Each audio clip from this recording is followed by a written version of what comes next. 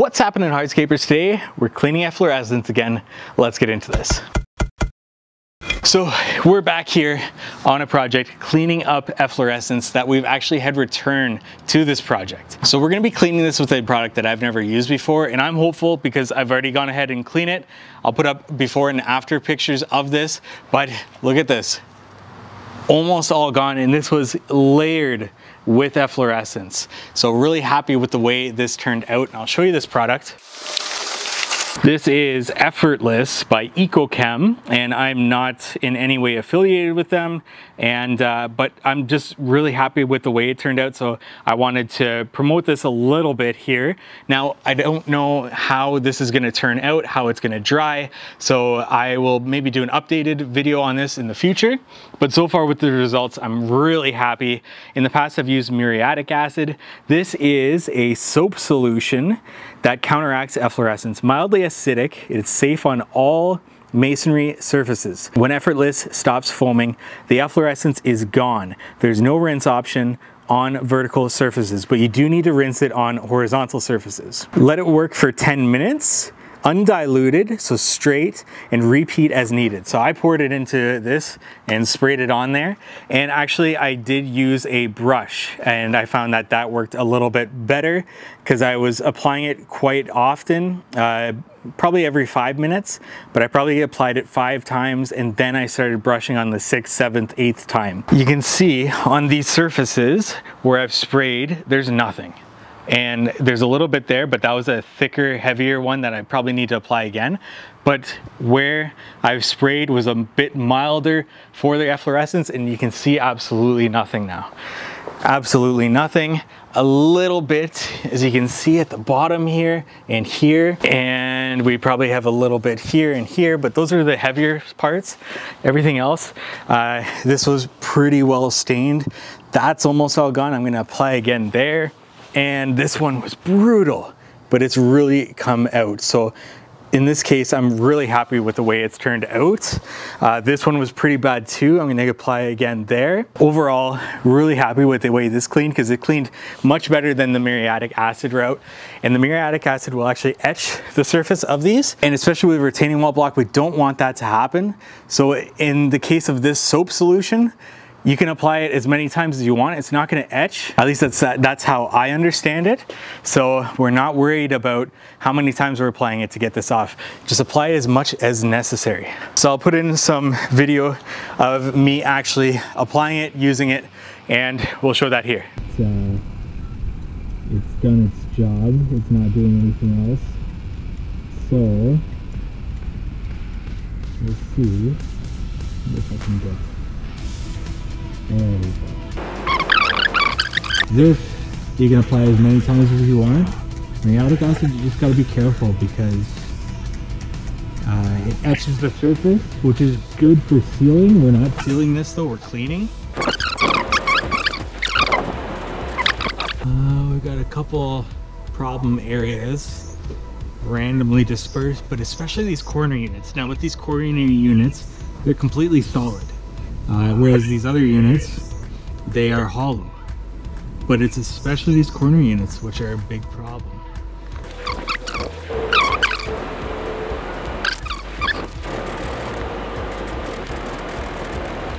Some corner units are totally fine. Now one thing you should do with caps is you should have a drip edge underneath, so like a score going across. So any water that works its way down and under hits that drip edge and drips down, as opposed to rolling through and down the actual block here.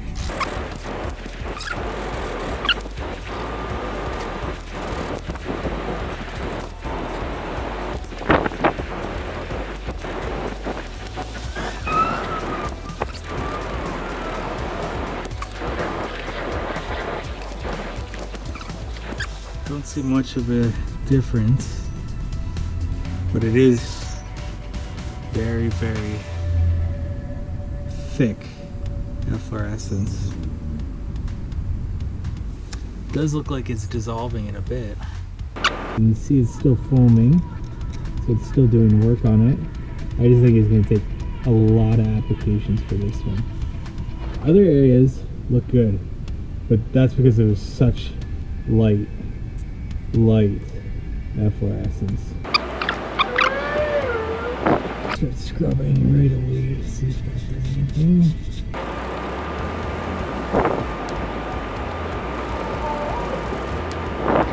But this looks great, actually. Yeah, I don't see any other staining. It's awesome. You can see really where it works, and then it starts to work. But that was a drip of efflorescence, and it immediately foamed at that drip.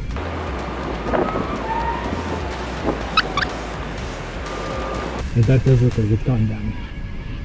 Especially where I was able to scrub quite a bit. That was a thicker part, but the sides have really gone down. So I'm going to scrub actually. Doesn't say to scrub on it, but it does seem like scrubbing did much better.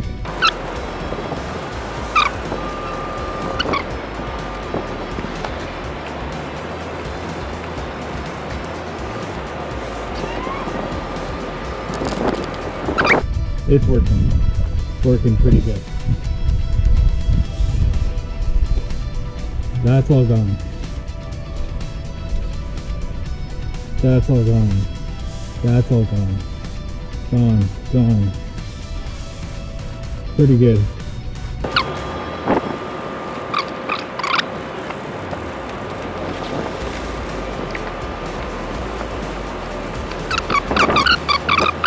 But I'm happy with the way most of this is working out.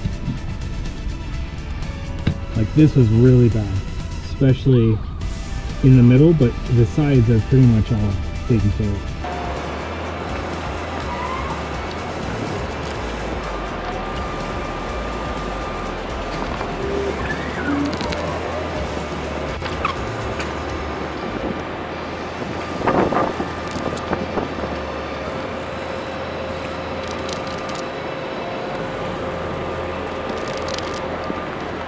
Okay, I'm happy with it. Still got some work to do, a little bit, but for the most part, I'm very happy with it. I hope this video has helped you in some way. If it has, please give this video a like. It really helps me with this channel. And comment below any efflorescence situations that you've been a part of. As a hardscape business owner, it's going to be a part of these products. Efflorescence is just a byproduct. So we're all going to have them, but leave yours in the comment section below. Once again, like this video if you found it helpful for whatever reason, and subscribe to this YouTube channel for more hardscaping content like this. Thank you so much for watching.